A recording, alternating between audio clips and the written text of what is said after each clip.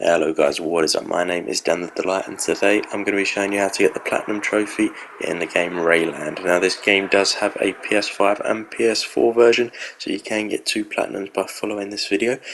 So it is just a simple puzzle game where you need to get that red beam into the red ball there, and then that will move you on to the next level. For the most of these levels I will just be showing you the end goal, so you just need to pause the video on each of the individual end levels there. So as you can see, we're just flying through these, but if you just pause there, the bit that I show you is where you just need to place them. It doesn't need to be done in any particular order or anything like that. Obviously, as the game goes on, you'll get the hang of it a little bit more. So I'd say the platinum probably takes about 10 minutes to actually do.